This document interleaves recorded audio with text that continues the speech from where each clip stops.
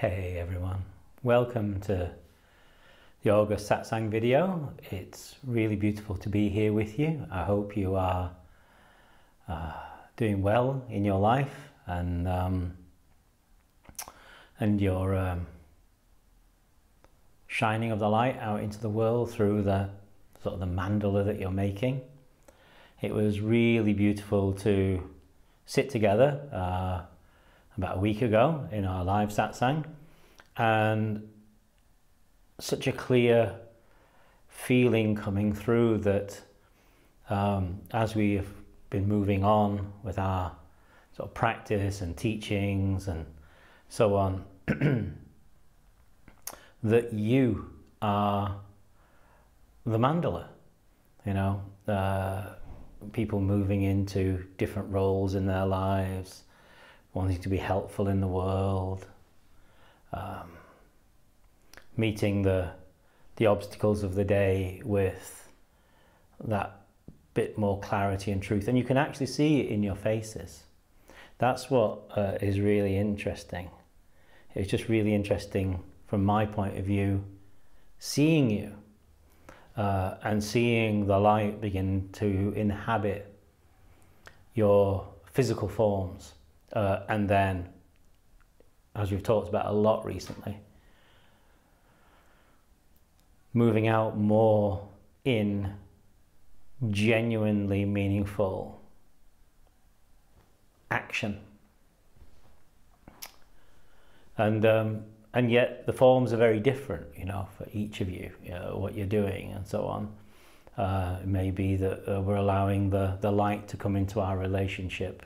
It may be the way that we work in the hospital. It may be the way we sit with somebody who's dying.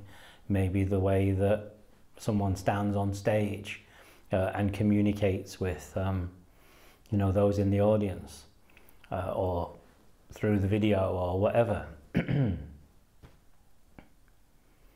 Beautiful, absolutely beautiful. So my deepest gratitude to you for your life and for your practice, and for just being who you are, because that's it. The actual secret is there. It's about actually being who you are and allowing the light to illuminate that. Yeah. I want to talk about the current situation in the world, well, in Britain, actually. Which I'm sure you're all aware of, because the path cannot divorce itself from what is actually happening to real people, with real people, in the moment. And while we work on understanding the ground of being, as we've been discussing, being like the primary initial spiritual concern when we begin to tread the path, and we can either take a structured approach to that or a directly pointed approach. I'm more of a direct pointer as a teacher, but I do understand that people need structures too, so I do my best to create structures, but you know, I find that the hardest work of all, actually, to work in that way, because my own change was direct, and so I have to kind of rethink everything and trying to kind of put it into some sort of conceptual framework, which of course what we're talking about is beyond concept. Let me grab my cup of tea. And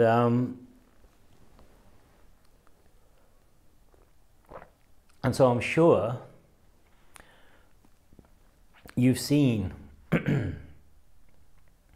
England, Britain, right now in this first week of August 2024, through some news media or through social media or something. And people are calling it this and calling what's going on that. Very interesting, very, very interesting, terrifying as well, from just a basic human point of view. And so I wanted to look with you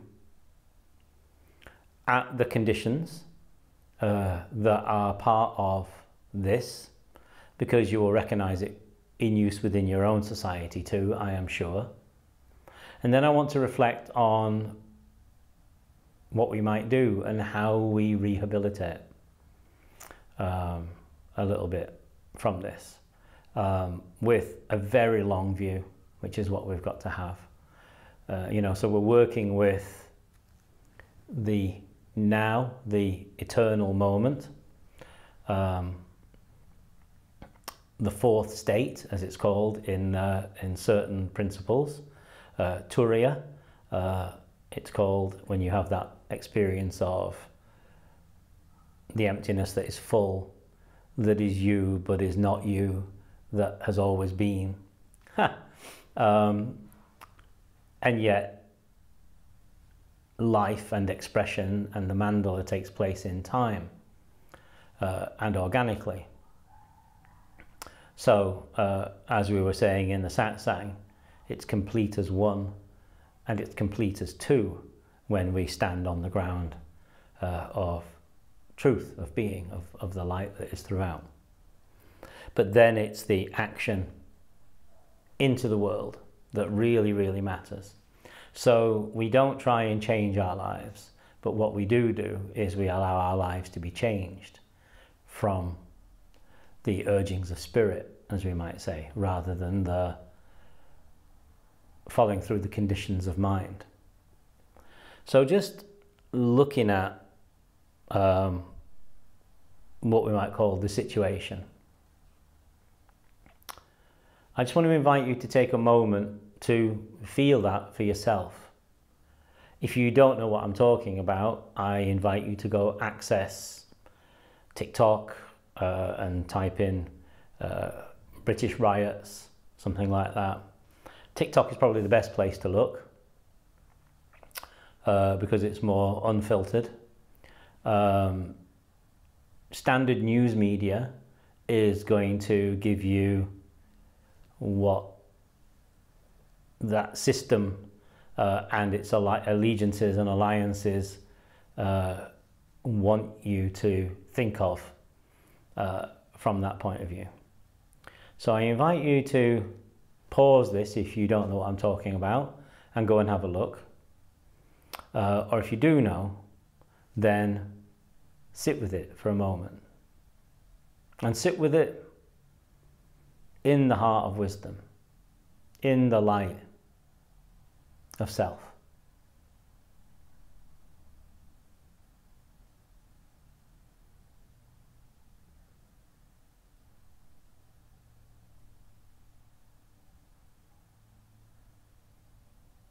Now, what can be difficult is because we're moving in the nameless realm, it can be hard to name things. It can be hard to explain things. But the heart of the light, the wisdom in us, sees. And it is the wisdom that we need individually. So what we see structurally, and we always have to look at the structures, is we see that that the UK has United Kingdom. I'm going to have to change the name. The UK has recently become a vassal state, and much in the same way, in political terms, much in the same way that the US is a vassal state. And so there's always a function being played out through that. And what we've seen for the longest time is influence into education, which has kind of deprived people of knowledge of the light that is. So, but not just within education, but within the culture as well, generally. So the removal of the arts from culture, the removal of culture from the culture, the removal of, you know, the humanities and so on, as well as the non-teaching of history in a meaningful, understanding way, and so on. And you can build something over a long period of time, and this is how regimes work, you know, in a kind of a long, it's a long playbook. 80 years, we talked about this, that the span of a human life-ish is a great way to radicalize a population or create what you want within it, through the kind of the filtering in of ideas, because there's the reaction to what came before, which lasts about 20 years. Then there's the middle years of kind of comfort and complacency, and then there's the tip back over into the stuff from before, because it didn't get healed during that time, because we expect things to be automatic. We expect love and healing and democracy and so on to be automatic. So what we've actually seen in using our language here is we've seen the creation of a weaponizable pain body populace. So you get people operating at, most people operate at 20-30% of pain body. Your average person, they have about 20-30% of pain body in them. They avoid certain things in their lives. They build their structures in a certain way to keep themselves safe from it. They have little bubbles that they move through, not realizing that they create their lives in that way. Of course, because it's all acting out of the unconscious. But generally that's kind of what's going on, and that's kind of okay. And then once in a while something happens. You go visit your parents at Christmas, you go to on holiday with your partner or something like that, and boom, you know, the bomb goes off, kind of thing, or both your bombs go off, or everybody's goes off, and then you feel like a 5-year-old child again, you know, humiliated and belittled at your own explosions and so on. So that is, you know, pretty standard fare. As we walk this path, the open space path, of course, that recedes more and more until it pretty much doesn't exist. So, you know, I've not had a sort of a pain body experience in that way for a decade since the change, where something has just taken over in that way, which is very reassuring. That's why the reason I'm telling you, I'm not boasting. It's just that, you know, the practice actually works. This way of life actually works. But when you create, when you want to create a weapon, the best way to do that is through sort of deprivation, radicalization, separation, and removal of space, removal of anything connective, and so on, and replacing it with a kind of constant messaging about something. And so what we actually have, people call them rioters and things here, but what we actually have is a weaponizable masked pain body that operates round about 80%, with some people trying to go for the 100, and it's easily triggerable by very, very small things, and that's very, very easy to create. It's very interesting. One of the this is purely psychologically we're talking, is that if you create the conditions in the right way so that parents and children don't form proper attachment bonds, which often happens not just in like what we might call the lower class You know, it happens very much in the middle classes too, through sort of distancing and egoic ideas of self and so on. And the higher up you go, the weirder it gets, actually. The more upper class, the weirder it gets. So there's lots of dissociative stuff goes on. And whichever of the classes, if you work with that structure, forgive me for working with these structures today, if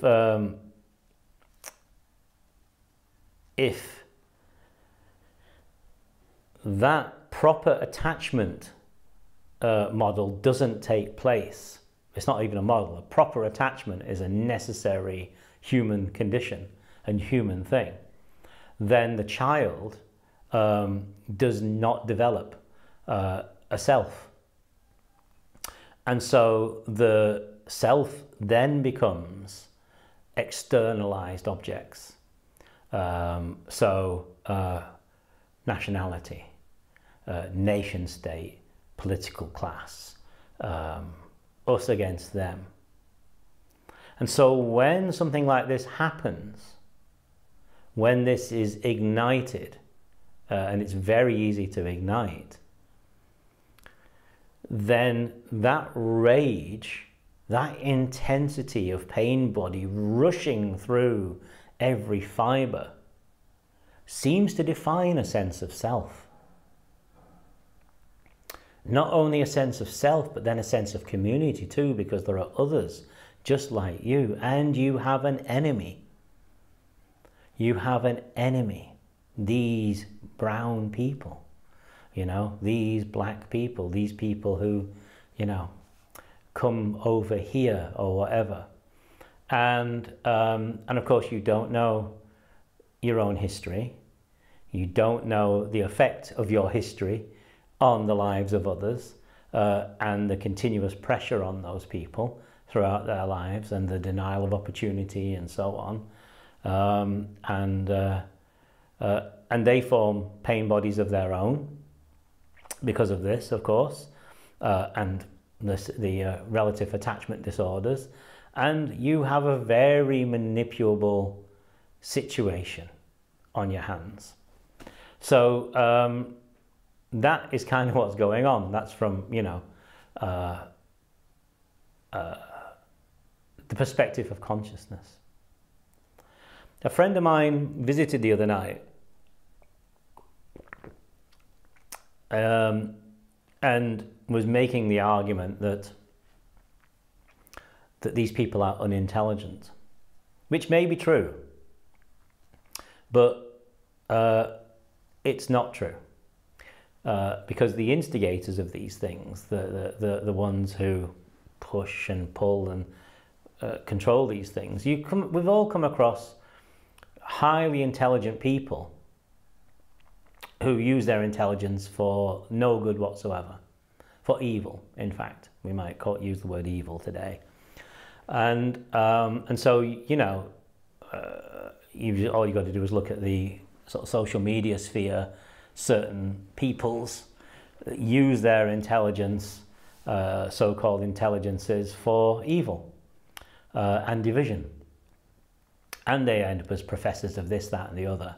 A lot of these people too, you know. So you can have really unpleasant, intelligent people doing terrible, terrible things, or engendering terrible, terrible things.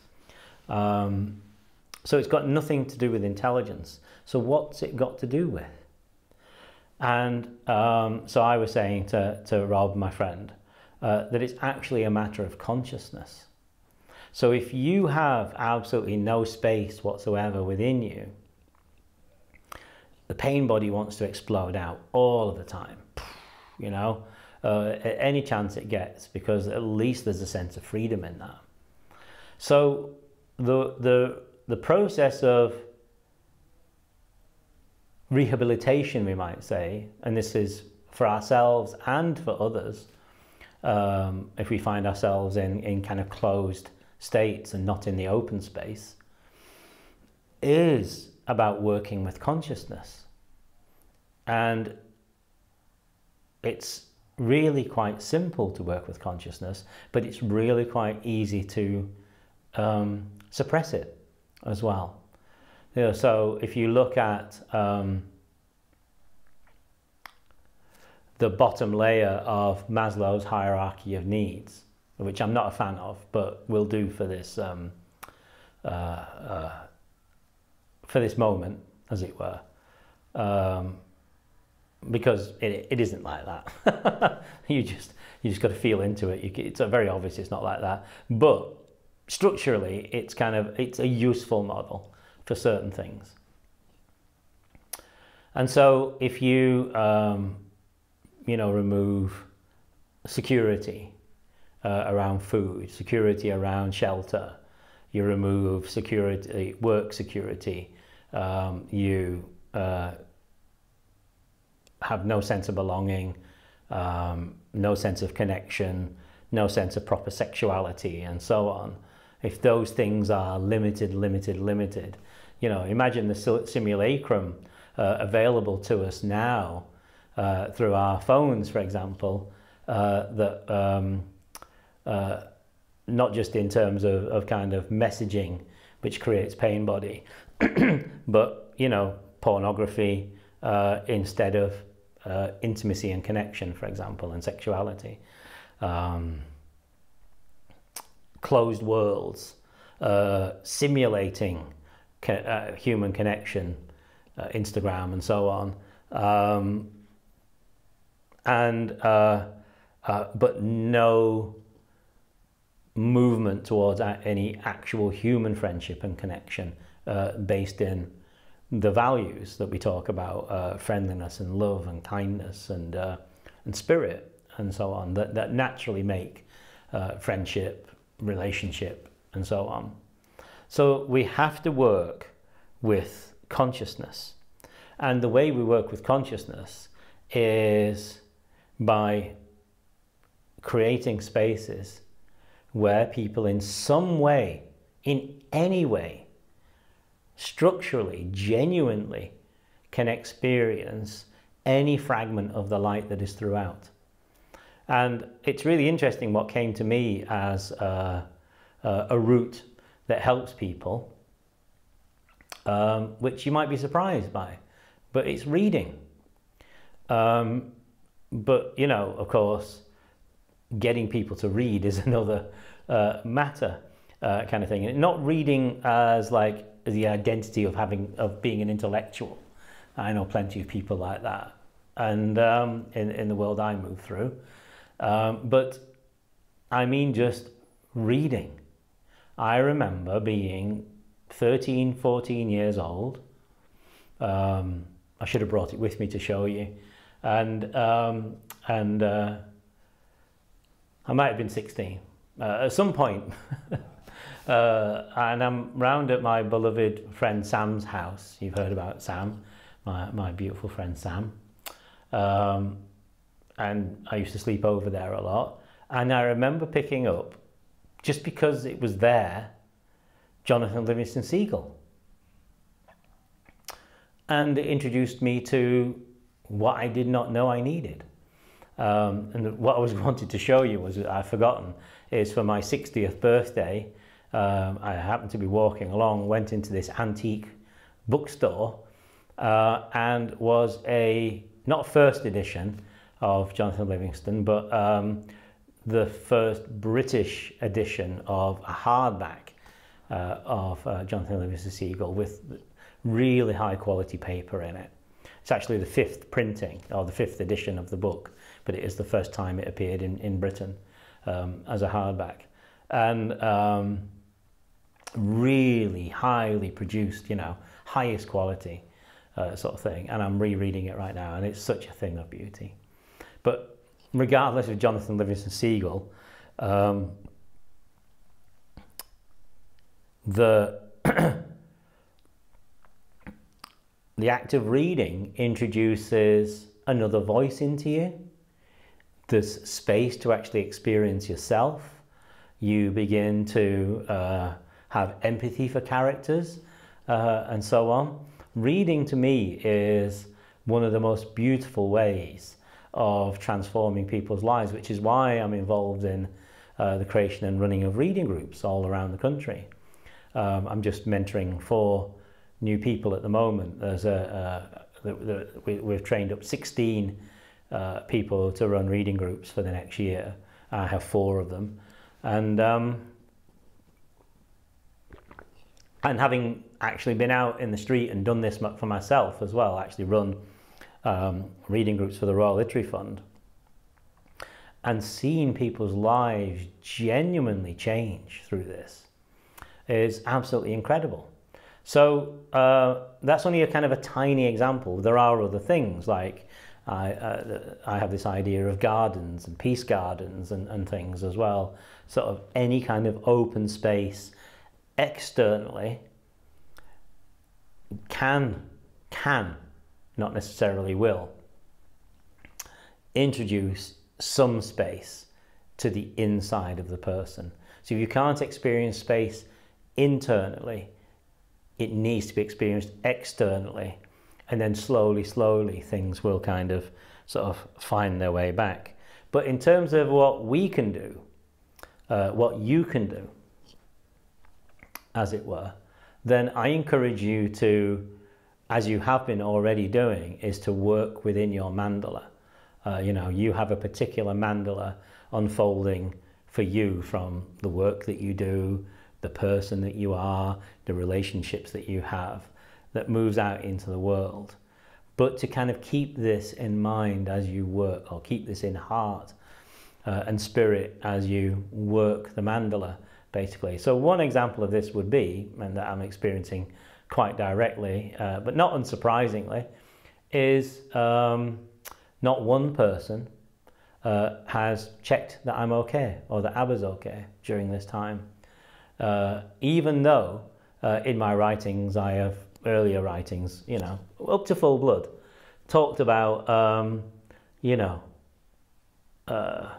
experiences of literally being kind of beaten to the ground and so on by Nazi skinheads and so on when I was younger, and lack of opportunity and all this sort of stuff, you know, because of the systems in place. And that this is re-triggering and so on, you know, in this body very strongly. Abba's experiencing it for the first time ever, what it's like to be here. But India has its own, when we're in India, India has its own sort of mob mentalities as well, which is controlled by the government there through WhatsApp groups and so on.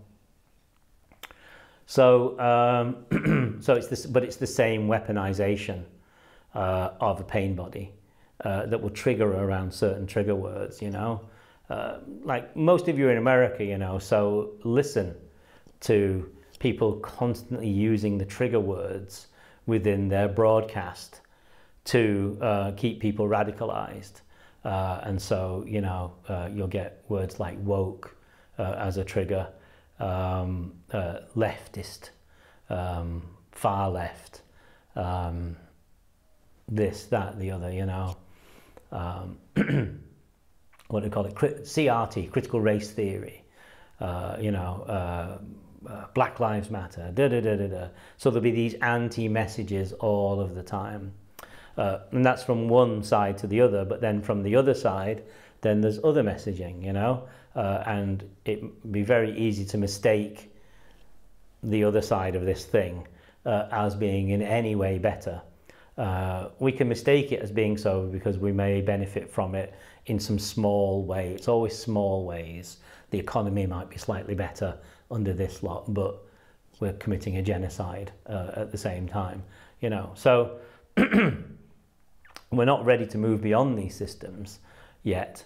But that doesn't mean to say that we don't see them for what they are, you know, and so we have to do the best we can within them. But our intention for structural change, stemming from the truth of the light that is will bring better changes. But we have been taught to not create structural change. We've been taught to make noise, protest, say oh dear about things, which I've made a joke out of on social media these days. Every time something happens, I just write oh dear, which some people get the joke and others just don't know what I'm doing. But there you go. It's just me being Irish, or partially Irish, and enjoying that kind of part of my mandala, you know, that part of the expression. You may, if you've got that humour, you may as well do something with it. So yeah, so one of the things we can do is look for areas of structural change within our own mandala. But prior to that, we can check if people are okay. We can offer our love. And it's not about knowing the right thing to say. You get this a lot when, you know, somebody dies. No one comes to visit you. Because, oh, I didn't know what to say. You know, they say, when they finally talk to you. I'd have come round, but I didn't know what to say. You know. And of course, it's about turning up, not about what you say. It's about turning up and saying, I don't know what to say, but I'm here. I don't know what to say, but I'm standing with you. It's exactly the same as internal family systems. We say these to our own parts as we're going through our healing, inner child work and so on. You know, I don't know what to do, but I'm here. Self is here. I am here with you. I'm going to stand beside you and I'm not going to let you go. I will be here. Oh, I know, I'll make you some food. Something like that, you know. So from the light that is, we actually do need to start doing some actual things. And I find that this time, as dangerous as it is a great teacher. Everything is a great teacher. Every moment has a lesson in it. And this is such a lesson. Because the media and the press will have you looking just at the edge of the wave and saying, this is terrible, how the hell did this happen, what a shock. It is. But actually, you're capable of looking at the ocean. You know the ocean because the ocean is you. And so you can see the dependent arisings that lead to these things. You know, you have that wisdom in you through the way that we work. It's already in you, it's just that we have ways of working with that. And we're not just stumbling about. So we look. And, you know, you can follow the money. That will always tell you really what's going on. A lot of the time, if you want to know what's going on. And you can follow the larger structure very easily by looking at the object consciousnesses involved. And you see that it's all based on a delusion of stemming from not knowing the truth of the light that is throughout, through not knowing the ground of being. And so the world is attempted to be made by that lack of consciousness into visions of itself over and over again. Whereas when we work with the truth of the light that is, then we start to make the world in the way that it was intended to be, and our lives as well. For many of us in Western cultures, and there's no non-Western culture these days, everything's touched by it, we've been taught hyper-individualism partly as a function of this thing that we're talking about, so that we're unable to actually sort of empathize and so on in this kind of way, and to put our own needs always first, or our perceived needs stemming from our unconscious are, and the object consciousness. So we have to kind of, you know, self liberate from this as well. And that's the miracle of what we're working with, in that self-liberation is actually what the deal's about. It's not really about being a good meditator, although it's very, very nice and beautiful and nourishing. But we start to become liberated from the thoughts. We start to become liberated from the entrenched feelings and the vasanas, and so wisdom can then actually move, and new thought can come that we don't need to bind to, and so on. Or old thoughts become processed by the literal direct contact with the truth of the ground of being, the light that is. So, you know, I could come up with structural ideas all day, but it's where it's coming from that really, really helps. But I would say, you know, simple structural things within your mandala as best you can, as a way of kind of contributing to the world. And you're already doing that, each one of you. That was so clear the other night. But more importantly than that right now is to step out of the hyper-individuality, if that's still affecting you, and the bubble of comfort that sometimes sits around that, and to see if people are okay. Offer your love and support in the most meaningful way, which is not necessarily words, but actual presence, and so on. England is, you know, not in a good way, and it's not a surprise. It's been like this the whole time. Just that it was kind of quiet about it, and then people think that it's gone. And this is how we lose the world. This is how democracy is taken away.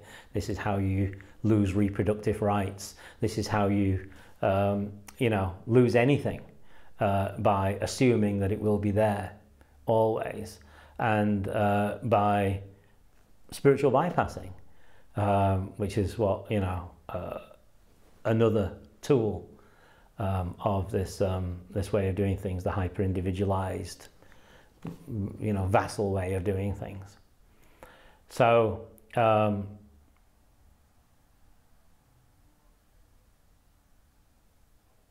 so yeah. So yeah, there's work to be done, as it were, and yet here we are at the same time. So it's really dangerous here. Fortunately, there are people infiltrating into these spaces and able to share where things are going to be happening, because there's all sorts of Telegram channels and all sorts kind of being used to, you know, organize these pain body explosions against, you know, against other people for daring to, you know, not die in wars and so on, of the colonial entities' makings. So, so, you know, it's a huge thing that we're working with, as it were, and we're not going to change that structure immediately, basically, but the depth of our practice, the honesty and integrity of our practice, and the understanding of beginning to work with our mandala means that we are in right activity, basically. And I don't know if I said it or not, but what the great opportunity is of this time is that we're really seeing things for what they are. Each of these things, if we look beyond the edge of that wave, is really showing us the conditional aspects of things. And it's heartening to see that some people are actually starting to see, which is fantastic. But unfortunately, again, we're trained in reactivity rather than response, and so on, a lot of the time. So we have to work with proper response, with true wisdom, with the heart of love that changes things in the right way, that isn't just another plastering on top of things, that it is movements of realization and actuality. If we want to have a human species and an earth and so on. Of course, we may not end up with that. So so we choose the path of liberation anyway. But to be liberated does not mean to be ignorant of suffering in any way. And every one of those people, the people on the receiving end are suffering, and the people causing the suffering are suffering. And so it's a huge deal. And I sat in a coffee shop this morning, just before coming here. I made a couple of notes for this. And I watched somebody who is a more concerned person, shall we say, speaking their concerns to somebody who is extremely comfortably off, has learnt the kind of the English middle class way of saying "oh dear"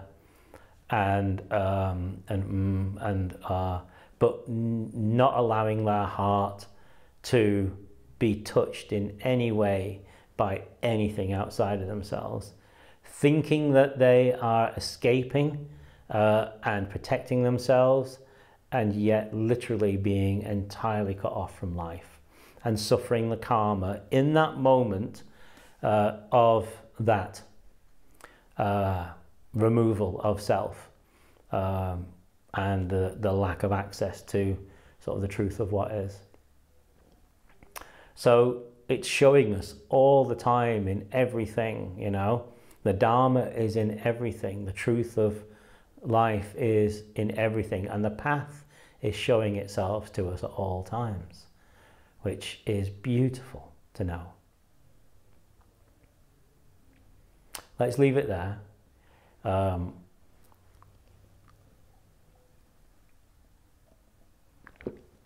We're still in this office for one more week. So this is the final satsang from here. I would have gone out into nature today, but I have some sort of business appointments later this afternoon.